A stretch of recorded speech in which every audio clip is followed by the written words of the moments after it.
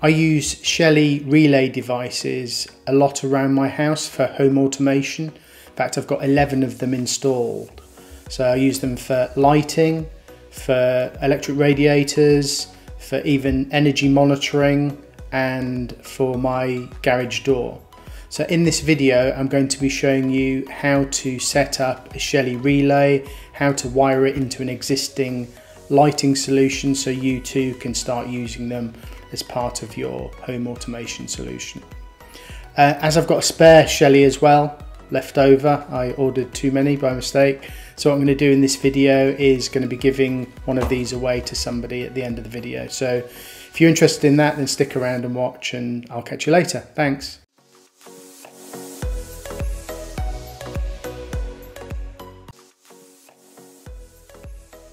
So what I'll do now is take you through a wiring diagram on a PowerPoint slide just so you can see what we're looking to achieve, and then I'll take you through actually doing this with real wires and cables and connections and things so you can see how you'd actually do this.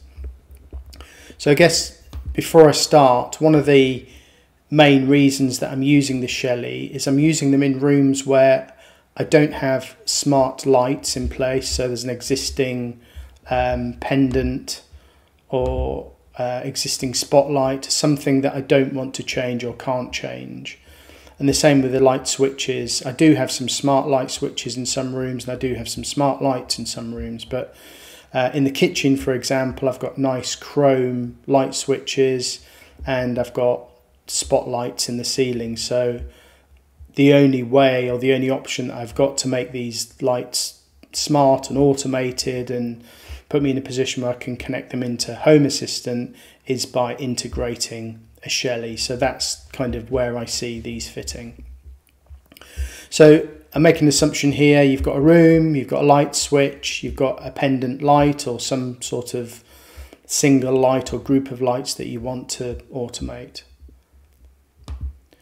So most houses in the UK, they're wired in something called 3-plate, which means that you've essentially got live, neutral and earth coming into the light in the room. So brown is live, neutral is brown, and then earth will be green and yellow, and that will be going into the pendant. And then you'll also have wires coming from your light switch going into your light. So there'll be a permanent live going down to your light switch, and then a switched live going back up that turns the light on and off. So for the purposes of this drawing, I've done the switched live in a purple colour, but in reality, in today's wiring, that would be brown, a brown live wire.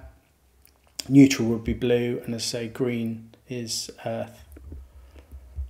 So to integrate the Shelly device needs a permanent live and neutral to run the device.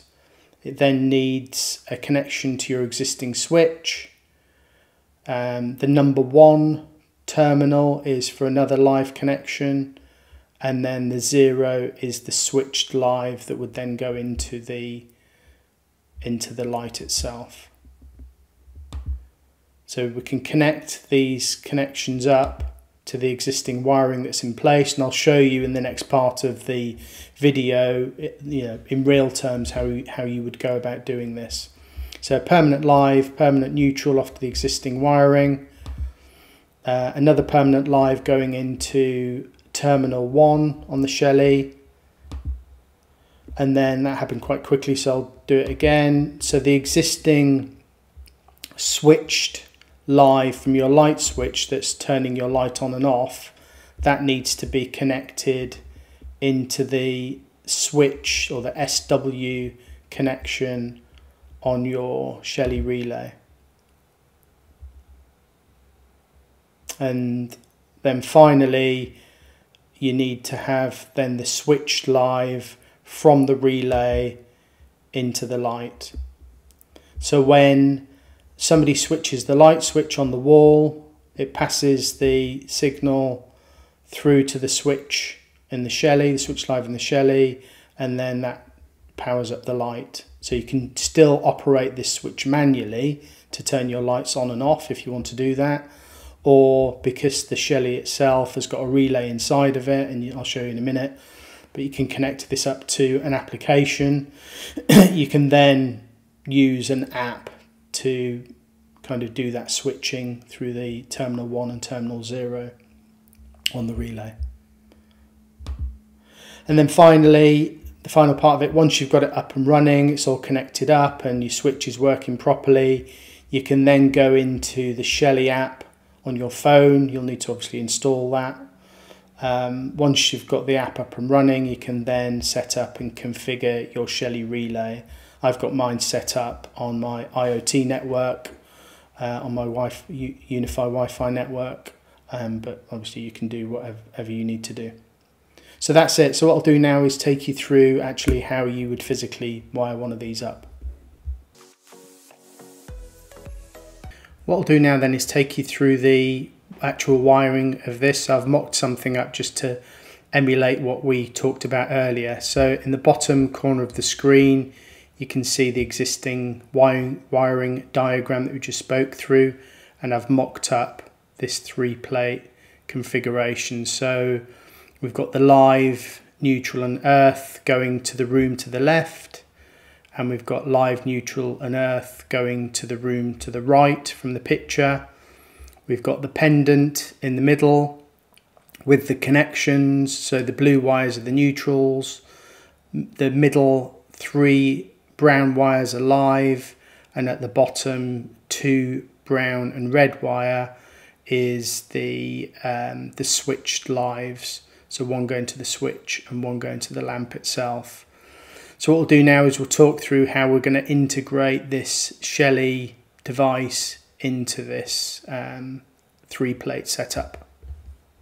Right, so looking at the diagram below, the one that we went through earlier, we know that we need to have 3 wires from the Shelly going into the ceiling rows. We need the switch live, the neutral and a live. So live, neutral and switch live.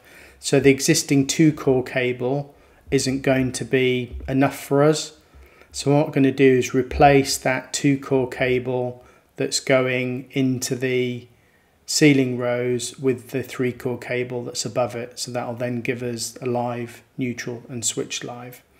So you'll now see that I've replaced the 2-core cable, so that can be discarded, no longer need that. And the 3-core cable is connected up to the live, neutral and switch line. So black is now neutral, brown in the middle has gone into live, and then the 3rd cable is what was the grey cable, which I've taped up red just so it's clear for anybody else that would be using this, that is now a live cable. So because we've cut into this 2-core cable, because we needed to introduce a 3-core cable and obviously connect up the Shelly device, we need a way to connect all these cables back together again, so we can pass the live and neutral through to the other room and obviously introduce the Shelly. So I'm using these Wago, Vargo connections, however you want to pronounce it. So at this stage, what I've done is I've connected the live, neutrals and earth into the Wago blocks, just so we've got those connected up. So we've got the live, neutral and earth coming from the pendant going into the Wago. We've got the live going down to the switch, going into the Wago blocks, and the live and neutral going to what would be the next room, going to the Wago blocks. So that's all we've done at the moment, just connected the live, neutral and earth. So all the browns in one, all the yellow and greens in another, and all the neutrals in another connection. So that would be your black cable from the 3-core cable and the blue cable going into the next room. They're both now neutrals and connected up. So that kind of completes this step. As we saw from the wiring diagram earlier in the video then, we know that the Shelly needs a permanent live and neutral. So as part of this step, what I've done is I've stripped back some of the twin and earth cable and taken the brown and the blue cable out of the spare that we kind of extracted to put the 3-core cable in, and connected the live using the brown cable into the live Wago connector, and the neutral using the blue cable into the neutral connector block. So we now have a live and neutral connection for the Shelly itself.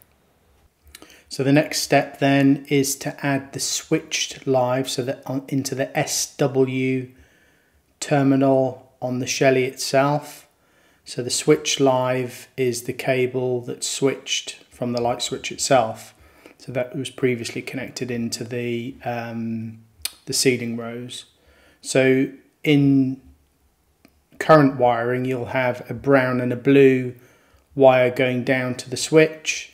So the brown wire is the permanent live, and then you would use the blue wire that's in that cable and put some tape around it or some colouring around the cable, so that you now know it's become a live wire, not a neutral wire, because blue's traditionally associated with neutral. So we've identified that as a live wire. It's the switched wire coming from the light switch up into the Shelly device itself, as per the diagram that we spoke about earlier. So we know that terminal 1 on the relay is also a permanent live as well for the relay to operate the light.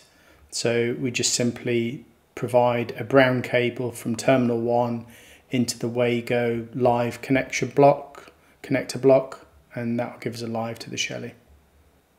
Not far to go now then, so we are now going to connect in the wire that goes to the live of the lamp. So this is the switched wire that goes from the Shelly into the ceiling rows, connected to the brown wire for the lamp itself. So that provides the switched live from the Shelly to the bulb.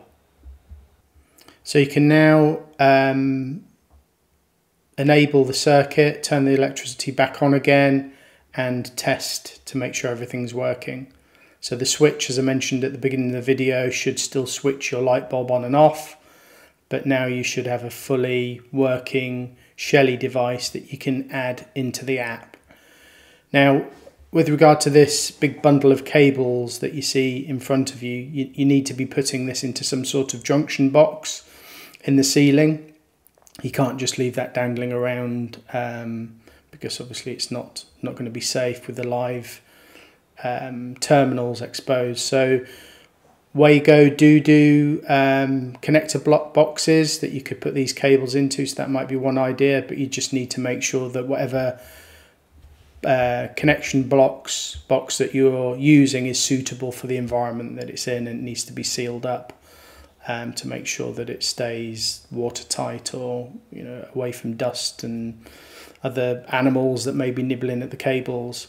So just make sure that's all bundled up and safe in the ceiling. But as I said earlier, if you're not capable and competent with working with electrics, then this is a really easy job for an electrician to do, and they could have it done in just a few hours. So hopefully that was useful for you.